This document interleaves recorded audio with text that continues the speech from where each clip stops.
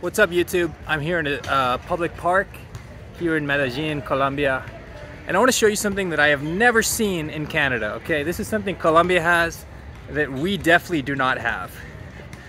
And I mean, first of all, I'll point out this park has some pretty cool looking basketball courts. People are playing a little bit of hoop. We also have soccer fields, football as they call it down here.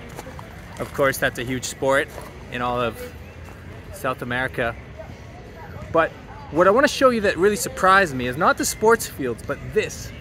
This is a free outdoor gym, okay? You don't need to sign up, you don't need to pay, you don't need to do anything. You can just show up and all this equipment is yours to use. And I just think this is incredible. Take a look at this. You can see that guy has dumbbells. Those are also included.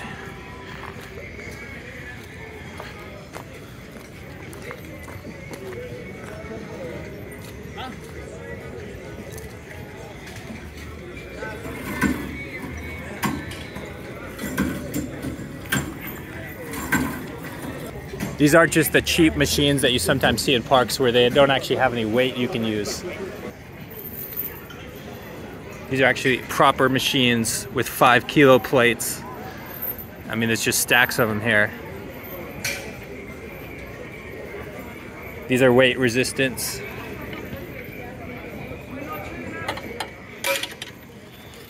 So you can decide how much weight you want to pull, obviously. Ooh. We got these giant tires. And we have obviously a collection of pull-up bars and, you know, if you like pull-ups, dips, stuff like that. Huge selection of different heights and, you know, things to play around with.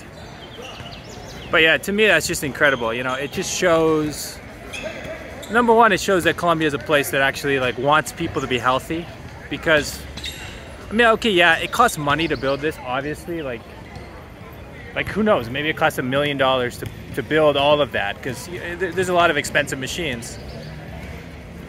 But that's not that much money at the end of the day. Like, you think about Canada, like we spend how many millions of dollars on just like park benches and like random things, but we never really put in big, like, facilities like that where you can actually properly train for free. You got to pay for a gym membership to have something like that in Canada. But here in Colombia, at least here in the city of Medellin, it's a public service. And the weather's great. I mean, that helps too. You know, it's actually pleasant to work outside, especially when it's not the hot time of day, because it's like 20 degrees Celsius. It's just perfect. And I wanted to give you a close-up of some of those weights just to show you, like, the other thing is, you know, people always talk about friendly Canadians. But when you see those weights, especially those like hand weights, like they're just on the ground when they're not being used. In theory, anyone could steal them, but people don't. Because you'd be stealing from the whole community, you know? It's like a public good, it's for everyone. And listen, I don't want to exaggerate. I don't want to say there's no crime or anything like that. Like, I'm sure, you know, maybe things go missing occasionally. But the fact that you can have a thriving outdoor gym like this with all these people, that to me is a sign of a very healthy community. And it's a sign of something that more countries should try to do. I mean, come on, Canada. We're supposed to be like a rich developing country, or developed country, I should say. But we don't have anything like this. Like, you need to pay $50, $60, $70, $100 a month to get a proper gym in Canada. Where here in Colombia, you just walk to the park. Incredible.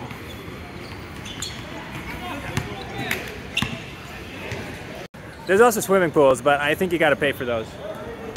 You probably gotta pay for that ice cream place too, but you know, nowhere's perfect. Anyway, that's all I got. Let me know what you think of the outdoor gym here in Medellin, Colombia. And let me know if you've ever seen something like that before. because this is definitely a new experience for me, and I thought it was pretty cool. Peace.